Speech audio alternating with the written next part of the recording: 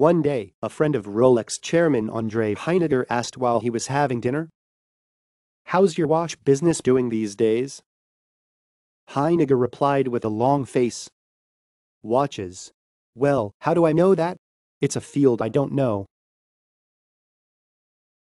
When the friend heard him, he burst into a ridiculous laugh and asked back, "Who knows if you don't know?"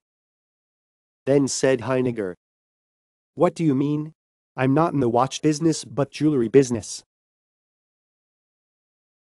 While most watch companies have defined watches as fashion and compete, Rolex has defined watches they make as jewel.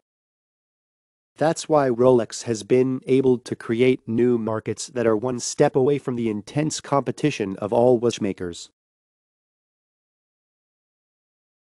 The way you look at an object is called a frame in psychology. Simply put, it's the framework of thinking. The problem is that the frame is so powerful that once formed, it's hard to get out. What should I do in this case?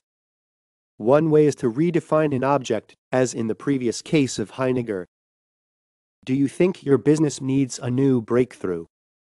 Then try redefining your business outside of the old box.